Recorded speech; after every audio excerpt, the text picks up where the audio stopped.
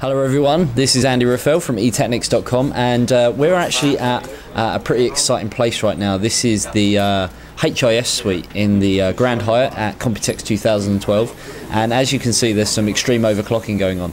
We're actually at an invitation only press event. There's a very select amount of media here. You can hear some of the people in the background, and what's actually going on is they are attempting to break a world record. So HIS have actually got some new products that they will be releasing to the market. One of those products is the HIS Radeon 7970 X2, which we have got another news article all about, and it's sort of really worth sort of having a look at that. But what we're actually looking at right now is essentially a world record breaking attempt. So there is a team here which is originally from Hong Kong, I believe, and they're using a chilled water system and also some LN2.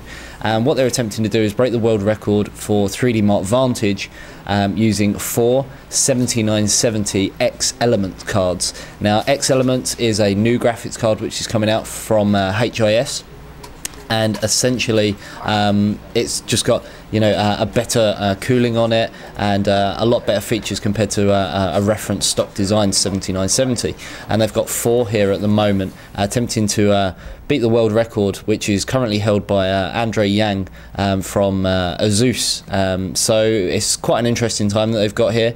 Currently the temperatures are getting down to sort of minus sort of 36 degrees using this chilled water and LN2 setup that they've got going. It is a custom setup by the guys who are actually doing the overclocking. So they've got a twin rad, which you can see on the right hand side with the 3 fans on each, and this goes around into a water cooling loop which goes straight through the graphics cards, back out the other side, and then back into the radiators once again. And then as you can see, we have got an LN2 pot sitting over the CPU, just really to increase that bandwidth, so that when they're overclocking the graphics cards, they can, you know, really get some good results from it, and give it the maximum bandwidth, and obviously keeping the LN2 topped up.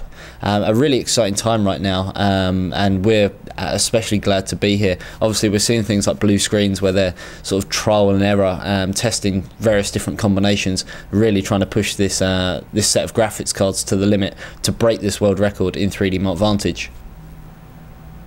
Okay guys, so now that you've seen obviously what has gone on here, it is, you know, essentially our pleasure to say that HIS have actually not quite managed to get the first world record, but they are now in the #2 position on HWBot. We will be putting the link in the description below, so check that out, and you can see obviously how they managed to do it, and see the screenshot as well of how they did it. It is a shame that they missed out on the first place spot, but it was only just missing out by a very small amount.